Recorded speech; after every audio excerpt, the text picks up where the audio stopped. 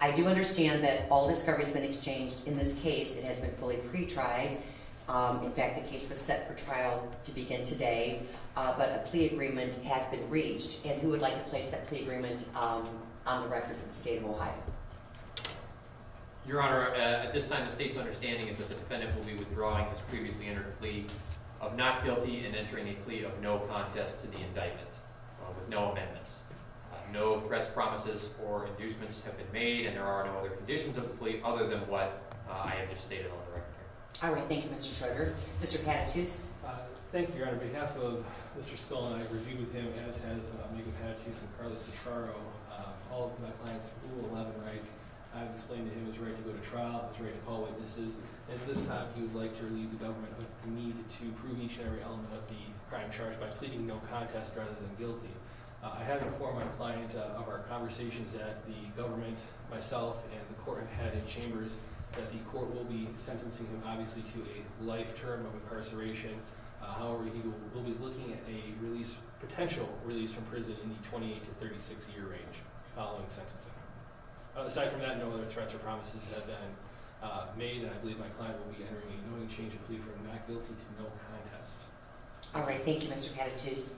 And Mr. Scullin, if you have any questions at any time throughout these proceedings, please don't hesitate to let me know, because I will give you the opportunity to speak with your lawyer, okay? Yes, ma'am. Also, before I advise you of your rights, I do have several questions for you. Please make sure that you answer my questions out loud and loudly enough so that both our court reporter and I can hear you, okay? Yes.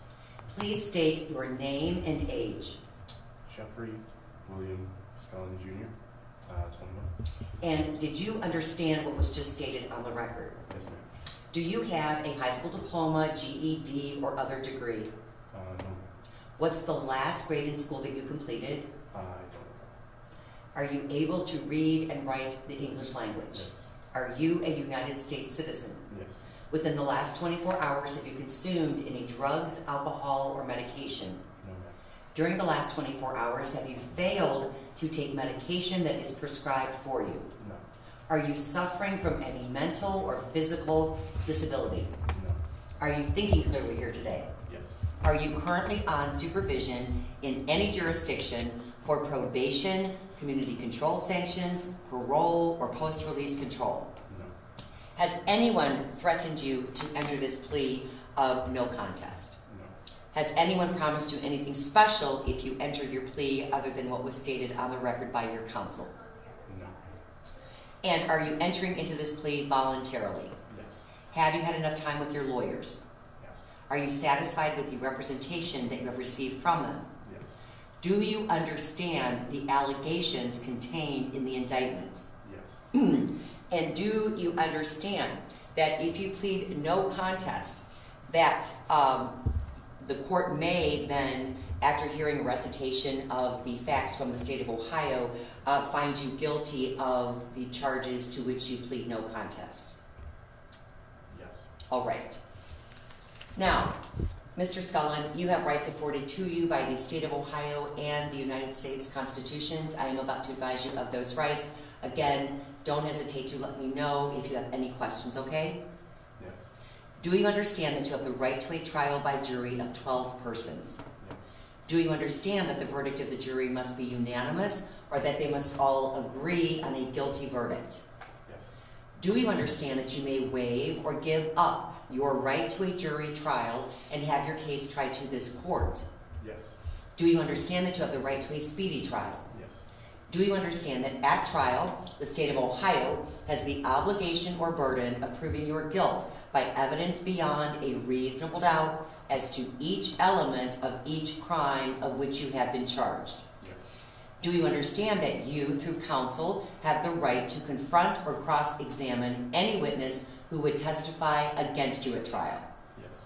Do you understand that you have the right to compulsory process, which means you have the right to subpoena witnesses or demand their attendance at trial if you would present a defense at trial? Yes. Do you understand that you cannot be forced or compelled to testify against yourself at trial? Yes. Do you understand that if you would choose or elect not to testify at trial, that your silence could not be used against you in any attempt to prove your guilt. Yes. Do you understand that you have the right to counsel, and if you cannot afford counsel, you will be provided counsel at no cost to you? Yes. And do you understand that if you plead no contest, that you are waiving all of your important constitutional rights? Yes. All right. Mr. Scullin, you are expected to plead no contest to the following charges, specifically every count of the indictment. Count 1 is aggravated murder in violation of Section 2903.01A. That's an unspecified felony. Under Ohio law, the potential penalties are life imprisonment with the possibility of parole after 20 years, life imprisonment with the possibility of parole after 25 years, life imprisonment with the possibility of parole after 30 years, or life with no possibility of parole. Do you understand that? Yes. And you're also then expected to plead expected to plead no contest to the 1-year firearm specification and the 3-year firearm specification under that count. Now, those 2 firearm specifications would merge for purposes of sentencing, but nonetheless then, that would include then a 3-year firearm specification, and the 3 years must be served prior to and consecutive to any time imposed for the underlying felony. Do you understand that? Yes. All right. Now, with regard to count 2, that you're also expected to plead no contest to, that is murder, again an unspecified felony, and that is punishable by a prison term of basically 15 years to life. Do you understand that? Yes. And then there's the 1-year and 3-year firearm specification under that count as well. They too would merge, but nonetheless the 3 years would be served prior to and consecutive to any time imposed for the underlying offense. Do you understand that? Yes. And then with regard to count 3, although the murder charge would merge with the aggravated murder. You would agree with that, Mr. Schroeder? Yes, sir. And you, Mr. Patatus, as well. Absolutely. I'm just giving you all the potential penalties associated with each of the counts so you understand, okay? Yes. All right. Now, you're also expected to plead no contest to count 3, that's felonious assault, and that's a felony of the 2nd degree. A felony of the 2nd degree is punishable by a prison term of 2 to 8 years in yearly increments. A fine of up to $15,000 in post-release control is mandatory for a period of 3 years, and there are 1-year and 3-year firearm specifications under that count. Again, those would merge. 3 years would be served prior to and consecutive to any time imposed for the underlying felonious assault count. But again, the felonious assault charge would merge with the aggravated murder, correct? Yes, sir. You agree, Mr. Patatus? Yes, sir. All right. And the same thing with regard to count 4, that's felonious assault as well, a felony of the 2nd degree. I've already described the potential penalties associated with a felony of the 2nd degree, as well as those 2 firearm specifications under that count. But again, that would merge as well with count 1. Do you understand that? Yes. All right. And finally, count 5, that you're expected to plead no contest to, that's tampering with evidence. That's a felony of the 3rd degree. This would not merge with any of the other counts. And this felony of the 3rd degree is punishable by a prison term of 9, 12, 18, 24, 30, or 36 months, a fine of up to $10,000, and there's no presumption in favor of or against prison for a felony of the 3rd degree. But if prison's imposed, there's a discretionary period of post-release control of up to 3 years. Do you understand that, sir? Yes. And with regard to count 6, making false alarms, that's a misdemeanor of the 1st degree, as is count 7, endangering children. A misdemeanor of the 1st degree is punishable by a period of local incarceration of up to 180 days and a fine of up to $1,000. Do you understand that, sir? Yes. And also, there's a potential fine for count 1, the aggravated murder count, and I believe that's up to $25,000. Yes, sir. Do you understand that, sir? Yes. All right. Now, with regard to the felony of the 3rd degree, the tampering with evidence, do you understand that if prison is imposed, you may have to serve a period of post-release control as part of your sentence after release from prison, and this would be discretionary or optional on the part of the adult parole authority. It could be for up to 3 years. And you understand that if or when you are placed on post-release control, the adult parole authority is authorized to return you to prison for up to 9 months for any single violation, up to a maximum of 50% of your prison sentence for all violations. And you understand that if you're convicted of a new felony while on post-release control, that in addition to being punished for the new offense, The court could add an additional consecutive prison term of 1 year or what time remains on your post-release control term, whichever is greater, as a maximum penalty. Yes. All right. And you understand that the court also can impose upon you court costs and require the payment of any restitution, supervision fees, and or costs of confinement. Yes. All right. Mr. Scullin,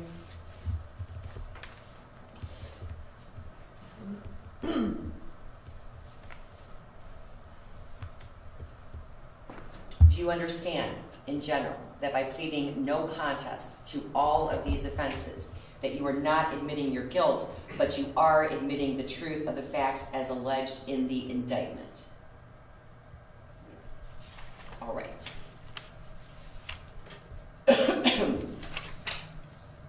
Now,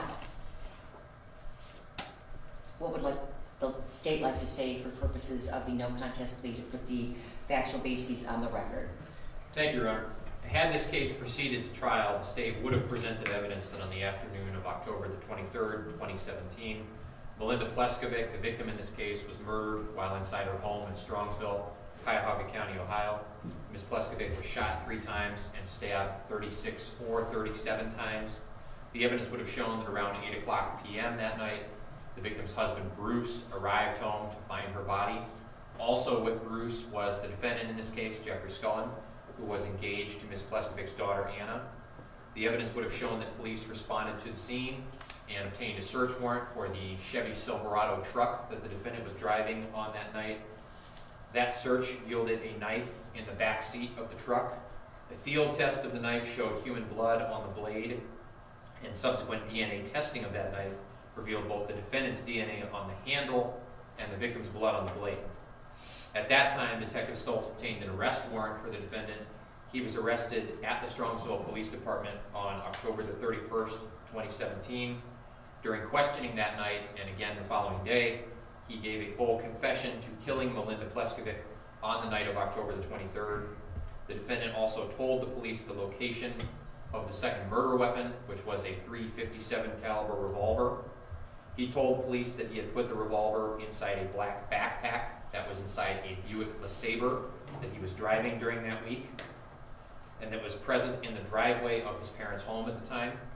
He signed a written consent form authorizing police to search that Buick LeSabre, which they did, and discovered the black backpack in the backseat area containing the .357 revolver. Subsequent DNA testing on the revolver showed the defendant's DNA on the handle of that gun. Subsequent ballistics testing of that gun showed that the gun was a match to the bullets that were fired at the crime scene.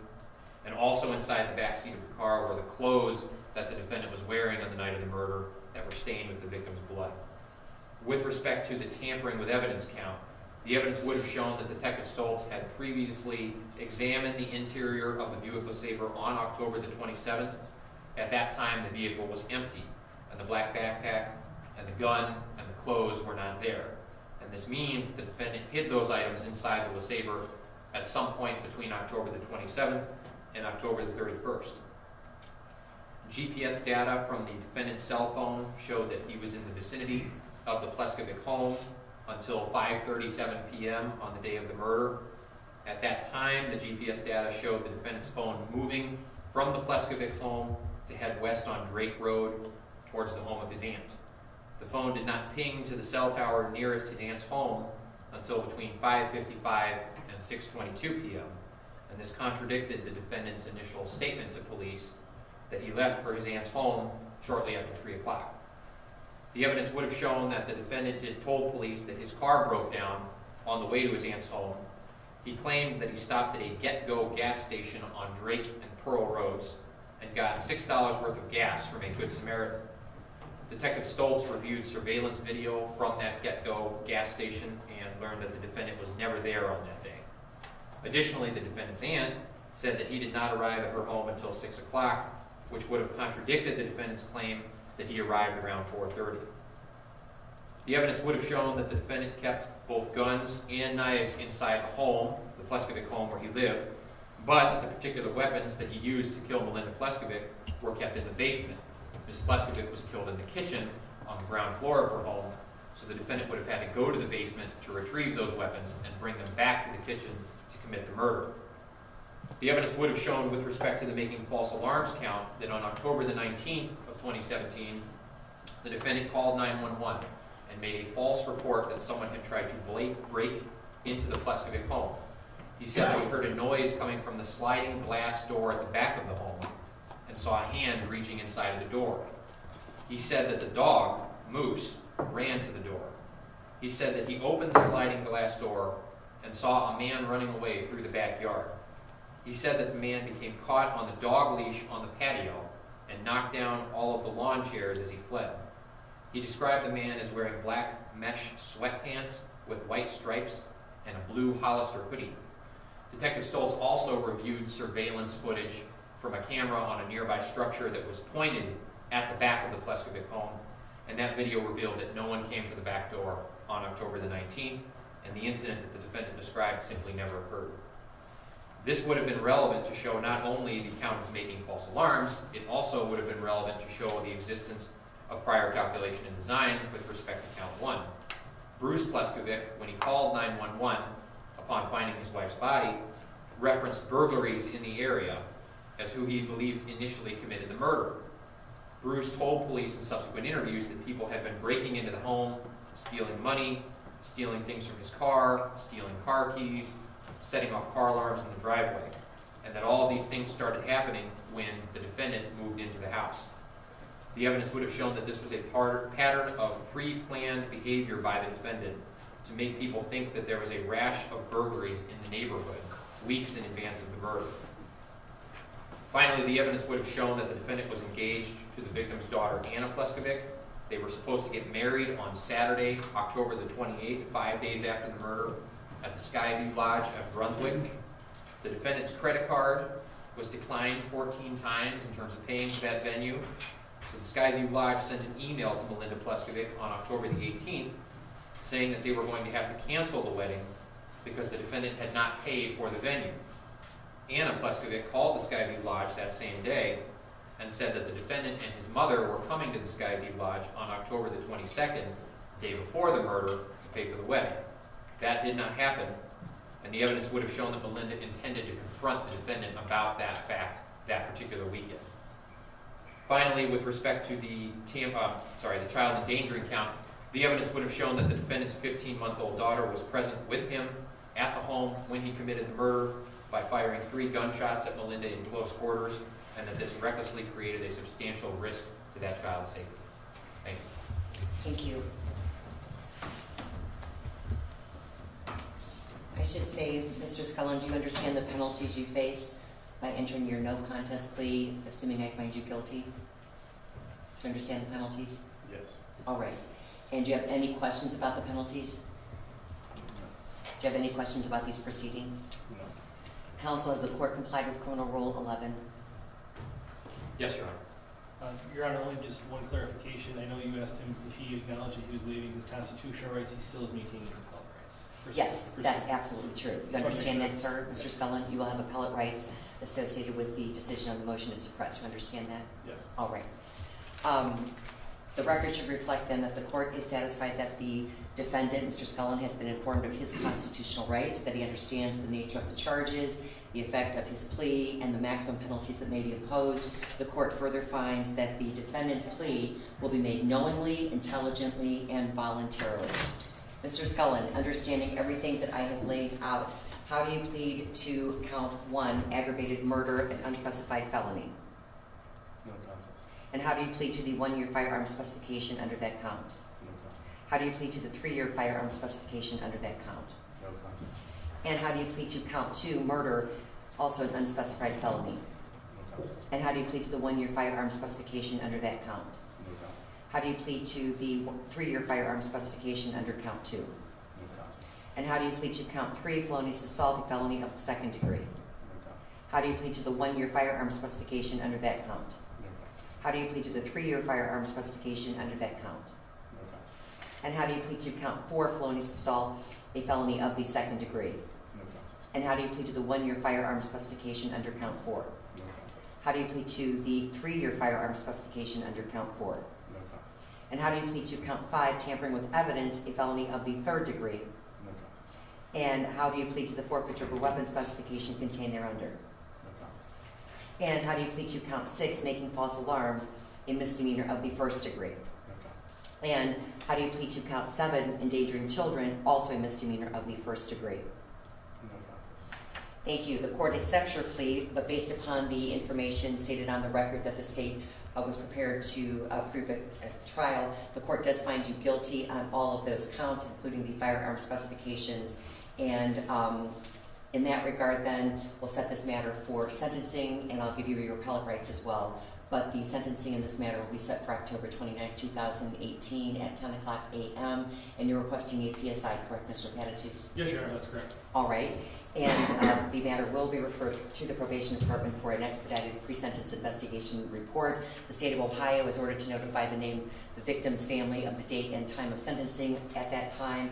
And otherwise, I will read you your appellate rights at the time of the sentencing. Do you understand that, Mr. Scullin? Yes, ma'am. All right. Anything further, Mr. Schroeder? No, Your Honor. Anything further, Mr. Patatus? No, Your Honor, thank you. All right. The defendant is remanded pending sentencing on October 29th. Thank you, Thank Your you Honor. all. Thank you, Judge.